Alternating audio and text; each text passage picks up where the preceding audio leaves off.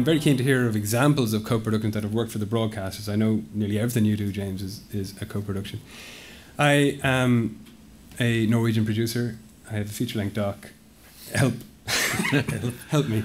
To get an Irish co-production going. Yeah, in terms of getting an Irish co-production going, I mean, obviously, again, co-production is very much about relationships between producers initially developing and producing projects. So I think one of the things we always recommend to people is that if you are somebody with a story, a Norwegian producer, Swedish producer, person from anywhere, from the United States, from Canada, from any other part of the world, to connect up with a fellow producer in Ireland is probably the best way if you have a story which has legs both in terms of where you're from and legs in terms of where the Irish producer might be as well too, because in the end co-production is a collaboration of producers, and that's the first and most important thing, to form that relationship and see how you can work together in relation to developing the project and then ultimately putting it into production. So that's what we would say to international producers, to form that relationship and develop the project on that basis.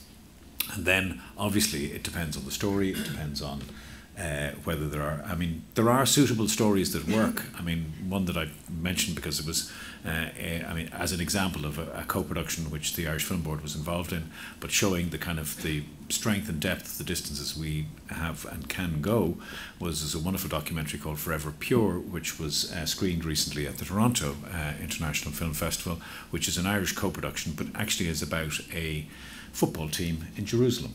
And aside from the Irish co-producer, who I presume was a minority co-producer, was there any other Irish creative talent? Yeah, there were various Irish creative people involved, okay. Music, other creative elements were involved, post-production. So in that sense, there was a significant Irish contribution to the project. Okay, thanks. A lot of the other three members of the panel, a lot of their paperwork, for want of a better word, will state we're looking for Irish stories and Indigenous stories that can communicate with an Irish audience. If I have a project that's not set in Ireland and I want to come to a broadcaster, any hints, please? Any tips? I'm either of you guys. Yeah. Okay. I think it's.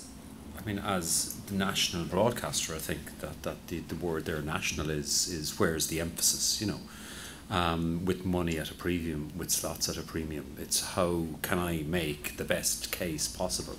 We do stuff, and there is that very, very interesting subgenre in sound and vision of the Irish experience abroad. You know? That's true, yeah. But again, it's the Irish experience abroad in little letters. I've got a couple that, you know, I mean, we're doing our big piece for the turn of the year and into next year with James is a sequel to Close to Evil, Jerry Gregg's documentary with Tommy Reichenthal, where we go back and we reopen that story in order to just close it definitively, but find a Europe that has absolutely changed. Even in the 5 years since we were there doing Close to Evil, you know. Yeah. And it's a Europe that's far closer to Tommy Reichenthal's experience in Slovakia as a 7-year-old boy before he was taken to Bergen-Belsen. It's way that this is what he is feeling now as a man 80 years on, coming towards the end of his life, you know. And that's one, I think, what was terrific was, again, in terms of the way that was administered, that was a conversation, a three-way conversation between Mary Callery, Jerry Gregg and myself, where we actually said, this is a project that actually has way more of an international cinematic ambition about it. Let's see how it goes. We never know how these things are going to go. But what we do know is that we have a really, really premium piece of real estate for an Irish audience, irrespective of the international pickup.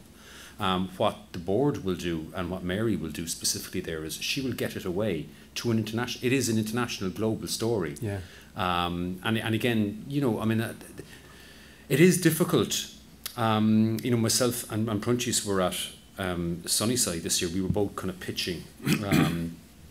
I was pitching a science, a formatted science piece with one of the Dublin independent companies, and we are at some stage in the next 18 months going to put that into production, but we will be doing a version of that for SVT, and we will be doing a version for ZDF. I mean, arising out of that sort of pitch over 10 minutes in that room, it was a story that, the primal format was an Irish one, but the way we skinned the pitch was actually with an international bent. So we're kind of,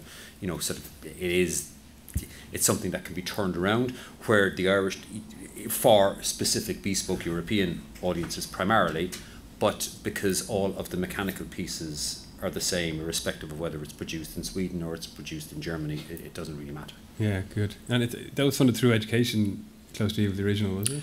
Close to Evil was funded through education, yeah. It's kind of interesting in terms of when you're trying to pitch something, it's not education with a big E, if that's such a word.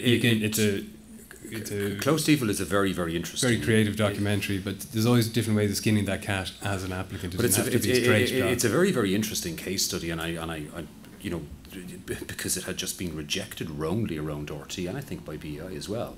And when I met Jerry Gregg, the producer, it was, what I say, and I'm only being semi-facetious when I say it, any producers that come to me with an idea have already been rejected by about 3 of my colleagues. It's like, it's like a shelter, and that is what had happened with Close to Evil, and I did fight the case for him.